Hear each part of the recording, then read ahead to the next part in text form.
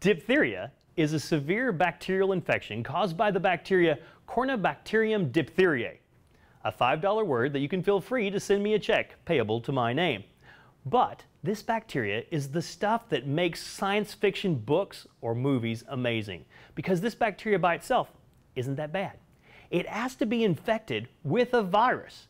The virus then goes into the bacteria, inserts its genetic DNA into the bacteria's DNA, and allows it to produce a toxin, which is what really produces the severity of the disease.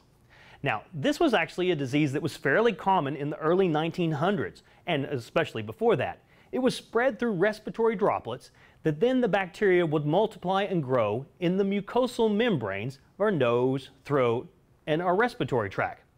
Back then, it would typically cause between 200,000 and 400,000 infections and led to about 13,000 to 15,000 deaths per year.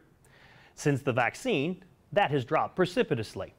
Now, the symptoms of the disease depended on which mucous membrane it infected.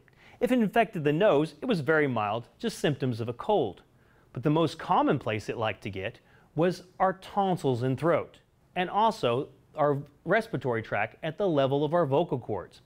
If it happened there, it could become very severe.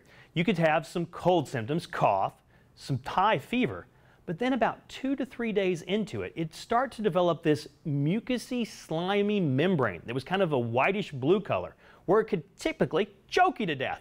But that's a little simplistic. But it also produced a toxin that, if allowed to get into our bloodstream, could cause severe illness, high fever, stupor, coma, and death. Now, prior to the vaccine, if a normal person got diphtheria, about 5 to 10% would actually die.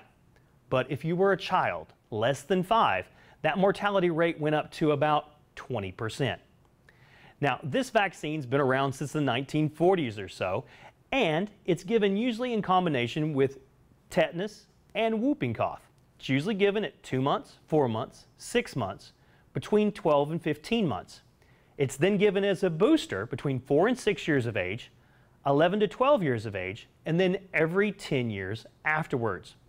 Contraindications are few, mainly just if you have a moderate to severe illness or if you have a history of an allergic reaction to a component of the vaccine. Side effects are fairly common, with some pain or swelling at the injection site, maybe some low-grade fever, and just kind of feeling fatigued. These are usually taken care of with an ice cube wrapped in a paper towel or washcloth and applied to the site, or some Tylenol or Motrin if you're having any pain or low-grade fever.